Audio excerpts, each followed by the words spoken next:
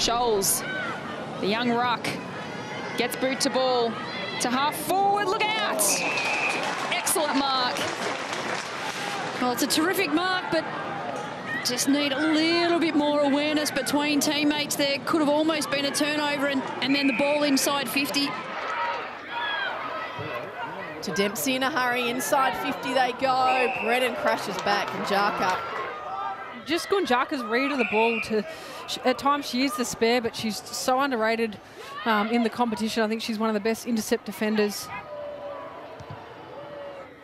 Loads up to the hot spot. Oh, Shear with a huge fly.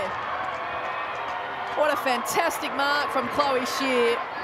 Set herself early and clunked it perfectly. Eyes on the footy. Was able to get a good run at it. And that is lovely to watch, Mel. So good in the